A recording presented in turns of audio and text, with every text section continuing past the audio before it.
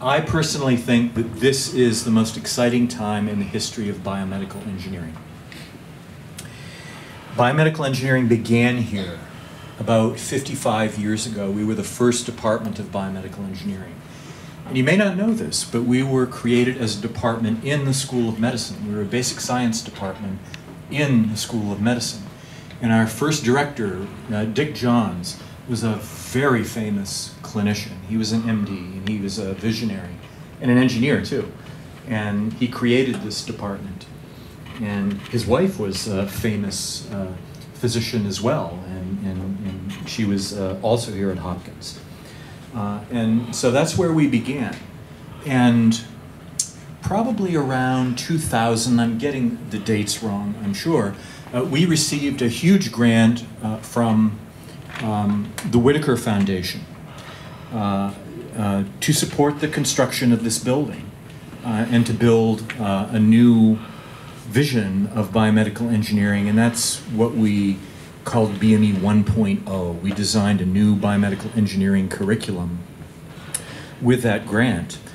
And the way it differed from our original curriculum is, originally we asked our undergraduates to choose a mainstream area of engineering and take lots of courses in that mainstream area and become a mechanical engineer or an electrical engineer or whatever the engineering was. And then we also taught them biomedical engineering. But Murray Sachs, our second director, saw that biomedical engineering was becoming a mature discipline and that we needed to create our own curriculum, and we had to have our own vision of how to train biomedical engineers. And so that was our first revision of the curriculum. And one of the great things we did was we literally pulled a course out of the first year medical school basic science curriculum, brought it down here, and at the time it was called Physiological Foundations of Biomedical Engineering 1 and 2, but it was essentially the first year medical school curriculum taught to our students. That was absolutely groundbreaking. It swept the nation. Every department of biomedical engineering and bioengineering now has a course like these. Well, we're doing it again. We call it BME 2.0, and we're rethinking the curriculum again, and this is why I think this is one of the most exciting times in biomedical engineering, because with our new director, Michael Miller, he has a vision of us engineering the future of medicine. I think medicine is becoming an engineering discipline. And I think this is an enormous opportunity for biomedical engineers. We're going to drive that. What do I mean by medicine is becoming an engineering discipline? I mean that clinicians will always be the front end. They will always be there directly interacting with the patient and making decisions and delivering care. But I think increasingly what's going to inform decisions by clinicians, diagnoses, treatments, and even the execution of treatments will be the engineering methods that are going on behind the scenes. Whether it's the design, a computational strategy for designing a surgery or a computational strategy for diagnosing a patient. This is a new kind of information that's going to be fed to the physician, and it's going to directly impact on how they treat that patient. And I see that as our big mission moving forward, engineering the future of medicine. So what is exciting for you in this is I don't believe it, I know it.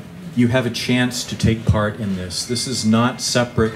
This research mission is not separate from our educational mission. They are one in the same. I like to say that research drives education, and education is going to feed back to drive research. So I'll return to this theme in just a moment, but I want to spend a little bit of time talking about the new focus areas that are emerging that you'll be thinking about, that you'll be selecting from as you design your own undergraduate curriculum in a personalized way. And so these focus areas are biomedical data science. It's a first for the biomedical engineering department. It's going to have a required course in biomedical data science. And you're going to have to take it. I think that's good. Biomedical imaging and instrumentation. I'm going through our focus areas. computational medicine. We're the only biomedical engineering department that I know of with a focus in computational medicine per se, neuroengineering, regenerative and immune engineering, and systems biology. These have self-assembled and emerged as the major research thrusts of the department. We're now pulling them down, making them the focus areas of graduate education and now of undergraduate education. So as you conclude your sophomore year, or maybe even earlier, you're going to be thinking about these focus areas, and you're going to be choosing one to specialize in. So BME 2.0 is a rethinking of how we deliver knowledge in these focus areas. So we're designing the curriculum to do this more effectively, and I'll just go through some of the highlights.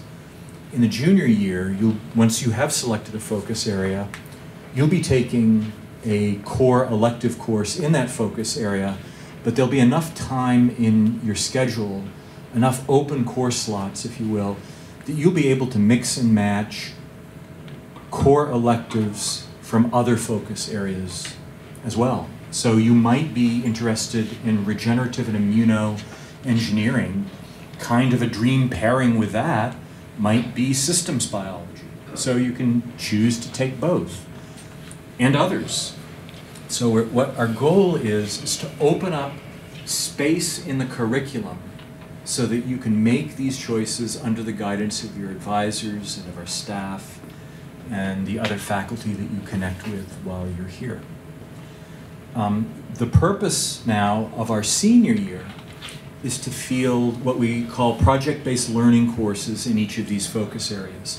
And these are going to be typically 2-semester-long courses that mix lecture and real research and design in a focused way.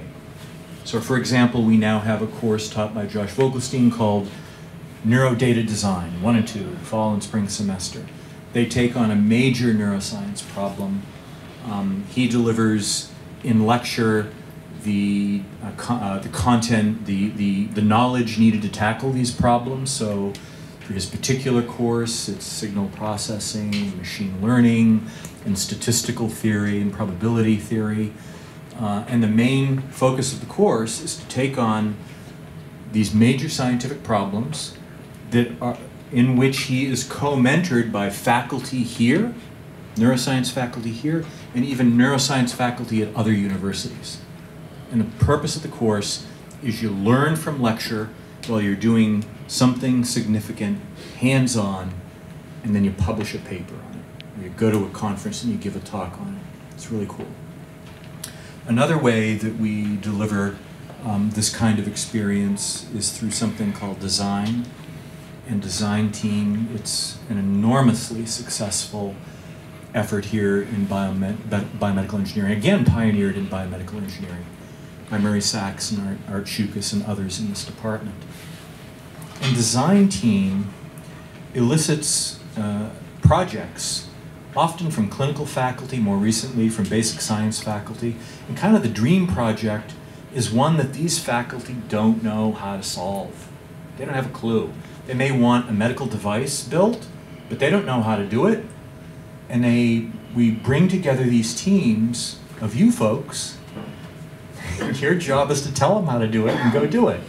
In other words, you got to figure it out, and you're mentored in how to figure out how you solve this complex problem.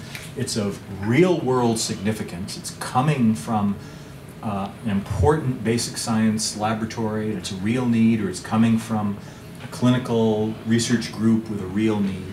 You figure it out and you do it, and that's called Design Team. We have many different ways for you to do that in Design Team. And let me tell you, our Design Team students win all kinds of competitions all over the country.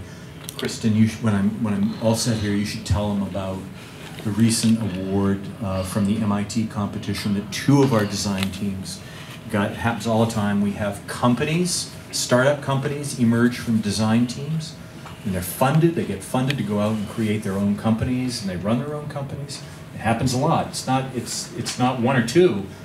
I don't know what the number is. Maybe Eileen knows what the number is. It's a lot. It's 10 or 20. It's a number of startups that have come out of biomedical engineering design team. So it's a phenomenal thing. And so, in my view, that's how you get, these are some ways in which you get to participate in engineering the future of medicine. You actually do it. You're doing research as part of your coursework now that's going to engineer the future of medicine. You're doing design projects that are literally creating the tools for engineering the future of medicine. And I think it's an incredibly transformational, exciting moment. You're here at a time when we have this new view of the interaction between education and science and engineering and how it's going to drive things forward in medicine. And when I say this is going to transform medicine, you get it, right? That's no small thing. That's a big statement. That's a big thing. That changes our world. And that's what you have the opportunity to do here, to change our world. And our job as faculty and staff is to enable you to find your path through all of this, your optimal pathway through this. So we have put in place personalized advising and matching of students into their chosen focus areas and have them advised by the right people, and we can guide you in finding research labs and choosing courses and all the things that you want to do. We're here to help you figure out our path. That's our fundamental responsibility. That's our fundamental obligation to you. We take it extremely seriously. And it is through these things that you will be able to participate in engineering the future of medicine.